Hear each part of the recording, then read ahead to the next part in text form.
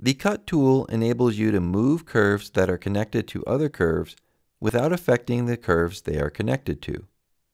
For example, we have a rectangle. If we try to move the curve on the end of the rectangle, the overall shape of the rectangle will change. While this can be useful in some contexts, let's imagine for this project we just want to move the end of the rectangle. Tap the Cut tool, indicated by the scissors icon, to break the connection with the other curves in the rectangle. We can now move the end of the rectangle with ease. This works with any curves that are connected to or intersecting other curves.